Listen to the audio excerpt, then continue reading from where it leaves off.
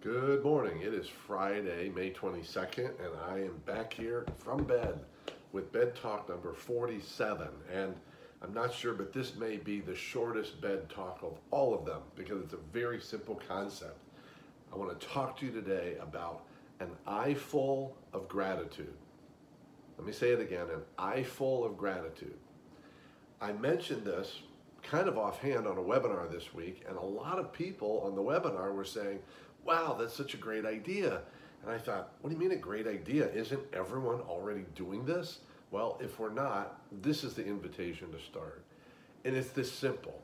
Whenever you engage with anyone right now, and frankly in the future, why not do it all the time?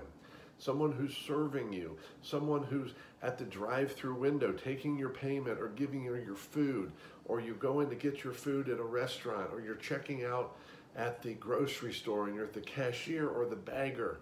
It's a really simple process. Give them all an eyeful of gratitude. And here's what it looks like.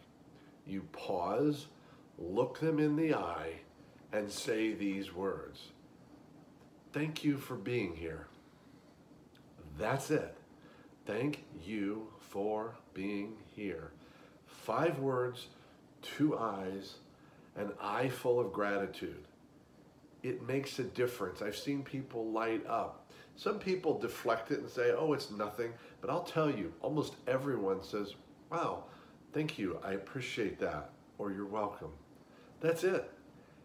Offer an eyeful of gratitude to everyone you interact with, especially those who are serving you, and especially those who are there for you and I and all of us when they don't have to be, or when it's difficult to be, or it's in those challenging situations.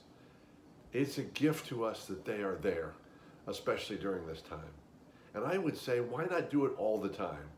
Make it a new habit, a new muscle.